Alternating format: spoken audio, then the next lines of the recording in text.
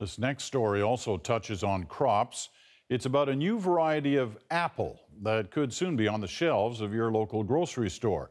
But as the CBC's Tom Murphy explains, some are already saying nuts to the fruit. Behold the apple, wholesome, pure, and possibly soon genetically modified. I'm not in a rush to buy it, no. Well, get ready. It's called the Arctic apple. Its claim to fame, it doesn't brown, like so many others do. Perfected by a BC company, it's ripe for approval in the U.S. any day now, and soon after in Canada. These apples are probably the most tested apples on the planet. When you think of the regulatory environment and oversight that goes into genetically modified crops. So, how do you like them apples? I can tell you that they won't be buying it from me. At Eldrick's farm market, where the apple truly doesn't fall far from the tree. This tree doesn't look bad, actually. Peter Eldrick, a ninth-generation apple grower, asks, why mess with a good thing?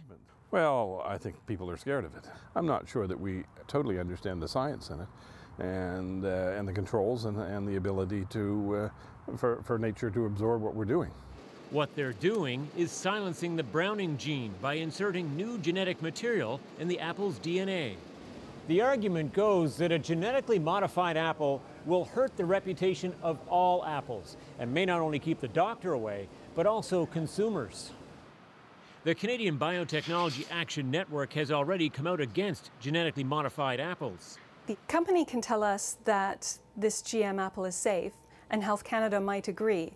But that doesn't mean that people want to eat the apple, and it doesn't mean that people have to agree about it being in our food system. A lot of the negative comments about GM crops have been that there hasn't been any benefit to the consumer. It's all about agronomic benefit and reducing costs for farmers, and this is going to offer something for everybody.